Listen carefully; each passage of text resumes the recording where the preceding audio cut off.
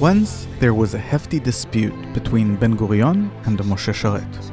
Sharet said, "What will the nations say?" And Ben-Gurion answered, "It doesn't matter what the nations will say. What's important is, what will the Jews do?" Do you agree with Ben-Gurion? Yes. And it's on condition that the Jews really want to reach unity. Then, no nation or anyone's opinion matter to us. But the main thing is to reach unity between us. Isn't it kind of pompous to think that?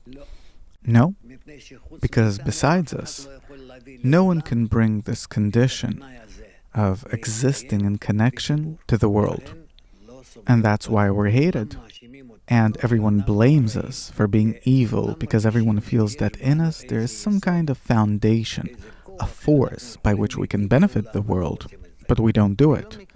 I don't know any other nation that did so much good for the world. In all parameters. See how many Nobel Prizes were received by Jews. And what do you have as a result? The only thing that you need to bring to the world is wholeness, love, and connection. But if you don't do it, all the rest doesn't count.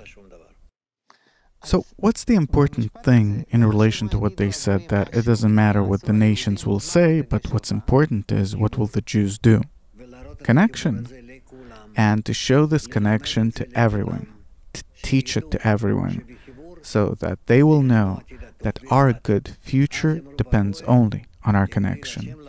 And then the nations will say that the Creator favors the people of Israel, and we will show everyone such love, such connection, that everyone will learn from it, and they will say that this is truly the work of God.